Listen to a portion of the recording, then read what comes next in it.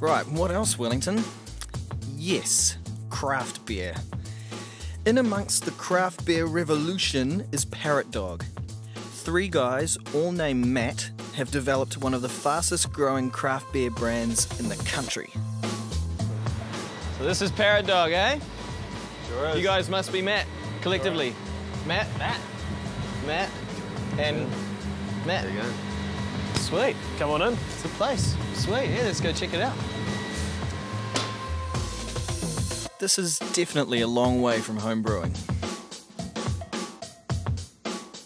So here we are, this is where all the magic happens.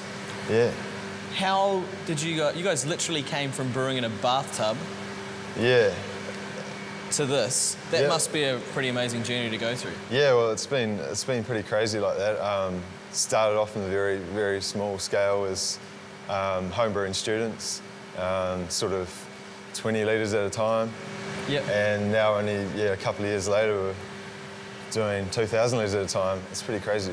What was the process to get from that? I guess the main thing we did was, we kept building these recipes and kept brewing these recipes that we really liked. And there was this one in particular which has now become BitterBitch, which is our IPA.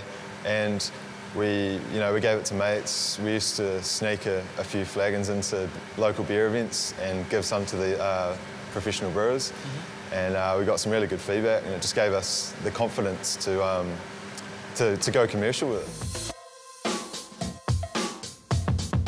The ParrotDog boys definitely have big plans. They are now bottling their beer.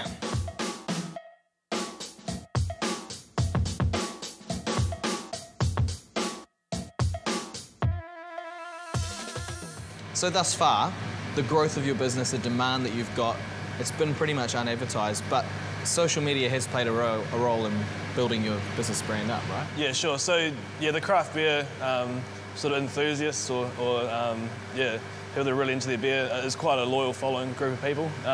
There's a lot of organisations that, people are part of that do various things around beer and craft beer. So there's a lot of social media following on that about what's new, what's out there and that. So we quickly affirmed a good following on outlets like Facebook and Twitter. And then just announcing that we had new beers and that would generate sale leads for us as far as, the local bar. Like, people would go to the local bars and say, you should buy some ParrotDog. And we ended up having a lot of bars approaching us because of that original demand from the end punter, which is really cool. Mm. So what are your plans with that? Are you going to step up do some sort of online stunts, some, what's it called? Flash mob, ParrotDog drinking? Everyone just pulls out a beer in the middle of Lambton Quay? Yeah, maybe we had quite a funny little advertisement get made up, and I think there's a few more of those in the cards around the nice theme. Hey, Sal, why don't you show us that thing? Yes, sir. Show us that thing. Do it, Sal. Go on. Show us. Yeah, go on, sir. It's real good. Nice. Yeah. Nice. Nice. ParrotDog beer, nice.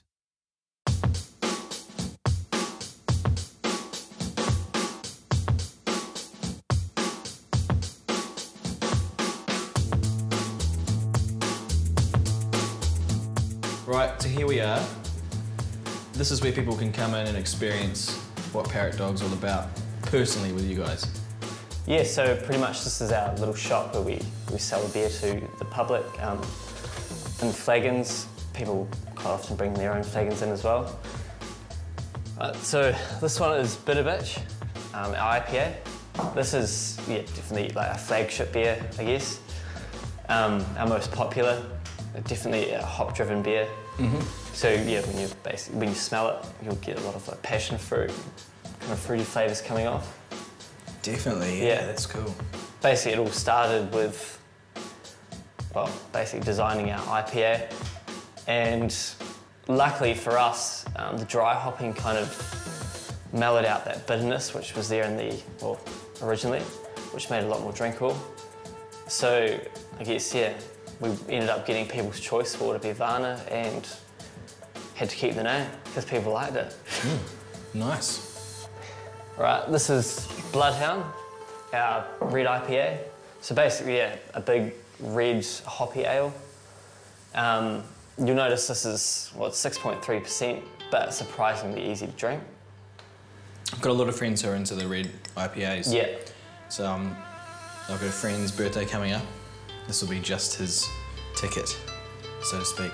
That's awesome. Cheers. Okay, this one is Dog, our dark mild ale, so an English style, basically yeah, light in body. Still, yeah, a lot of malt character there, but very drinkable, being, yeah, 3.9%. It's a different texture than what you'd expect from a dark. Yeah, definitely. And that's just, yeah, mainly because it's a light body beer. And, yeah, being 3.9%. So this is a limited release beer, a Scotch ale called Sleuthhound. So you'll get, in this one, basically there's a small amount of peated malt. So you get a bit of that smoky flavour coming through. Yeah, that's really good. I've recently developed a bit of a taste for peaty whiskies. Yeah. And I love that subtle influence in the...